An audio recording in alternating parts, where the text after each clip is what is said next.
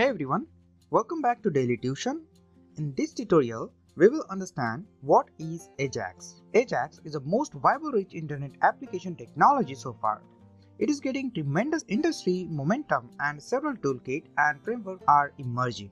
So we will be getting started learning Ajax and learn how it's work. And we will also take a very simple example to understand an Ajax. So we need to first understand what is Ajax. Ajax is an acronym that stands for Asynchronous JavaScript and XML, and it describes a set of development techniques used for building website and web applications. Basically, the use of Ajax is to update web content asynchronously. It means a user web browser doesn't need to reload an entire web page when only a small portion of content on the page need to change. As mentioned above, the J in Ajax stands for JavaScript. It's used specifically to create, add, and manage dynamic website content.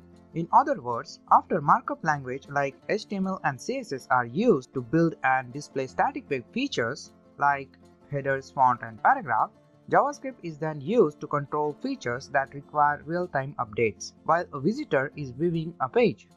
The X in Ajax is XML, which stands for Extensible Markup Language. While HTML and CSS focus on instructing how page content is displayed, like paragraph, headers, font, and colors, XML is used to transfer a data on the web page to the browser that view it.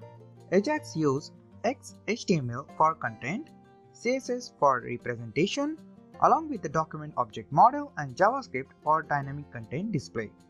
Ajax is a web browser technology independent of web server software. A user can continue to use the application while the client program requests information from the server in the background. Ajax cannot work independently. It is used in combination with other technologies to create interactive web pages. Now let's understand how Ajax works. Ajax communicates with the server using XML HTTP request object. Now let's understand the flow of Ajax or how Ajax works. So here we have a user, browser, and the web server. The web user interacts with the browser and requests data from the server. The server will call JavaScript XML HTTP request object. Then the browser will send the HTTP request to the web server. When the web server is interact with the database using server-side languages like PHP, Python, ASP.NET, etc. Using the server-side languages, we will retrieve data from the database. Then this data is sent to the XML HTTP request callback function in XML, JSON, or any other format. So when you have data in the callback function, you can display them in the browser. Using the callback function, you can access retrieved data and display on the web page without reloading the complete page. This process is known as Ajax request. Comparing with the standard request, Ajax request is quicker and gets a request very quickly. Now, let's understand how to create Ajax request using XML HTTP object. Let's consider the following example. In this example, we will get the data from the server without reloading the web page. Using the XML HTTP request object, we will get the data from the server. So as you know, data coming from the server will have been kind of any type. So we will just create a mimic of server and get the data from the JSON file, right? So let's get started. So in the Visual Studio Code, we will just create a simple HTML file. So I will just go here and create a simple index.html file. In this file, I will just create a simple HTML5 snippet and just change the title to Ajax. Right? Just after that, in the body section, I will just create a division tag. So I will just say div and specify class container. Right? And in this division tag, I will create h2 heading tag and specify text using XML HTTP request object, right? Just after that, I will just create a button here. So I will just say button, type button, and specify a class which is btn. Right, so this is my UI. Just after that, I will just create a script tag here to specify pure JavaScript code. Now here I just wanted to select my button first. So I will just select btn is equal to document.querySelector to select my button, and just specify dot because we are using query selector, and say btn because this is a class. Right, just after that I will just say btn dot add event listener. We will just add click event to this button. So the first parameter is gonna be a click event name, and the second parameter is gonna be a handler function. So here I will just say Ajax call. So we need to create this function before we call it, right? So here we will just create this function. So I will just say function Ajax call, right? So we wanted to call this function when we click on this button, right? When we click on this button, we need to call this function, right? Now, so in this function, I will just create instance of the XML HTTP request object, right? So I will just say instance of XML HTTP request object. So I will just create an instance of this object. So I will just say constant x HTTP is equal to new XML HTTP request, and specify parentheses because this is a class, right? Now just after that, I just wanted to call the onReadyStateChange property of the XML HTTP request object. The ReadyStateChange property is an event handler that is called whenever the ready-state attribute is changed. So I will just say x HTTP.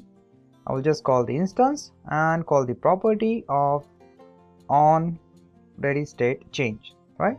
So this is my property, right? So I will just call the handler function. So I will just say function here, and in this function I just wanted to create the if condition to check the response. So when the state is changed, I will just say if this dot ready state is equal to 4 and this dot status is equal to 200, then we'll execute this if statement, right? So here let me explain what is ready state and the status property of XML HTTP request object. So the ready state property will return 4 when the request is finished and response is ready, and the status property is return 200 means okay when the response is ready, right? So when the request is finished and response is ready, I just wanted to execute this if statement, right? So here I will just say console.log and say this dot response text. So the response text property will get the response from the server, right? But first we need to create a mimic of server response. So we will just create a JSON file to create a mimic of server response. So here I will just create a file. So I will just say response.json, and in this file I will just put some data of the user. So I will just say curly braces and specify first property, which is name. The name is daily tuition. The second property is age is 25. Oops, I will just specify a number, so I will just say 25, and just say city. The location of the channel is USA.